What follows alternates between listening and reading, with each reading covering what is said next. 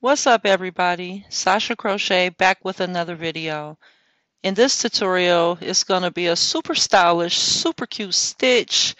You can use this stitch pattern to create sweaters, scarves, blankets, really anything that you like. Now let's get into it.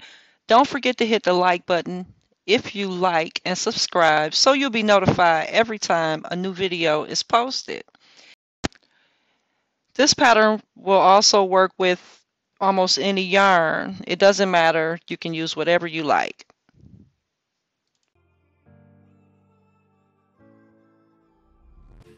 This tutorial, I'm using some scrap yarn I had laying around the house and also a 6mm crochet hook. So this is a super stylish pattern that I came up with. We're going to go ahead and skip that first chain and go into that second chain with a single crochet. In the next one, the same thing. Continuing that across the row. This will be our foundation row for the stitch pattern.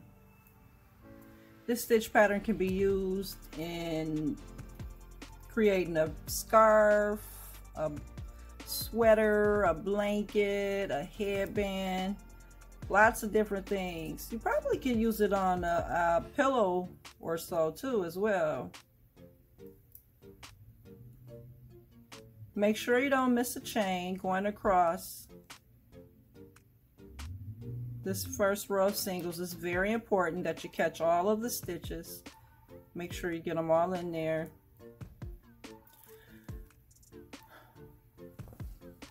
At the end of this foundation row, I'm going to turn my work. Then I'm going to chain one.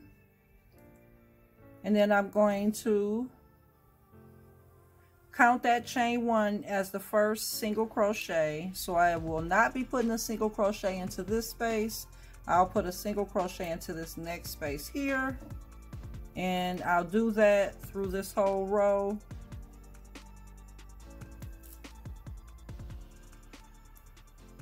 I'd actually like to do 4 rows. You can pause the video and meet me back when you have, if you're following along, of course, pause the video and meet me back when you have the 4 rows complete. So I just completed the 4th row. I'm turning my work, and here I'm going to play with mixing up a few stitches.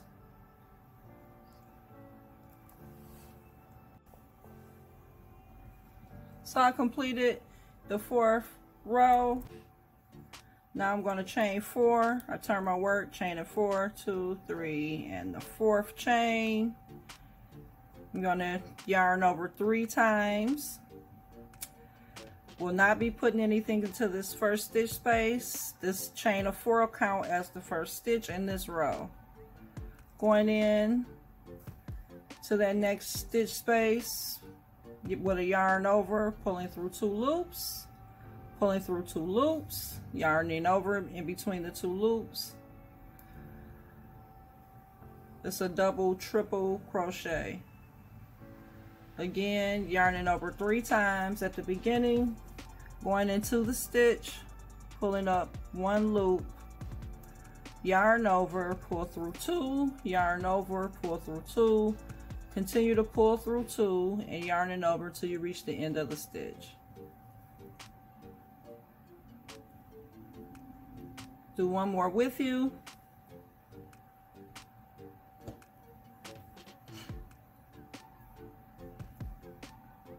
Yarned over 3 times, going into the stitch, pulling up a loop, yarn over, pull through 2, yarn over, pull through 2.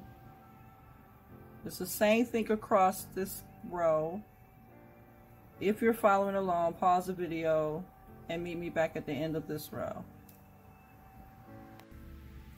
So I'm at the very last double treble crochet in this row. Just wanted to make sure you saw this, not to miss that last stitch. It's right there. You want to go in right there. I've already yarned over with my 3, going into that last stitch and just doing the same thing I did in this row. All right.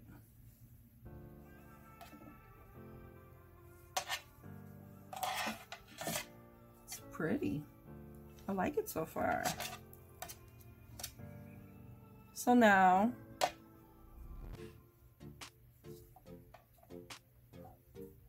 we'll go back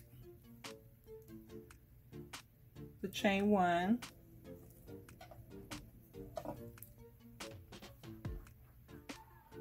Skip this space here, and in that next space